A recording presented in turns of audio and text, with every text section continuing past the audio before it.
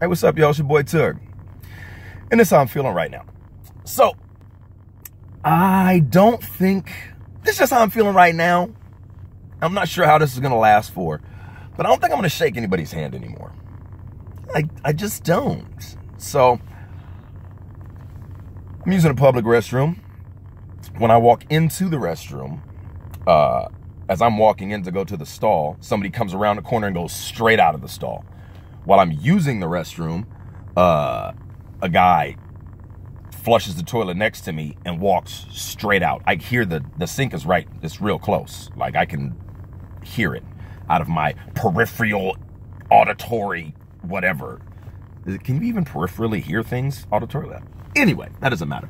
So when I get done taking a leak, I go to wash my hands, and there's another guy coming out of the stall, the sit-down stall, and he comes out and just rolls straight out too.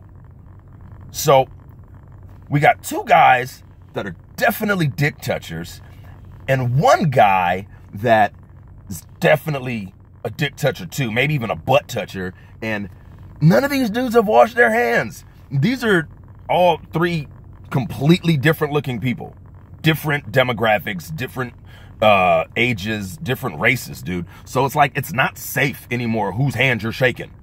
Straight up. I touch my face a lot. I do a lot of this. I'm here a lot. I'm right here with this a lot.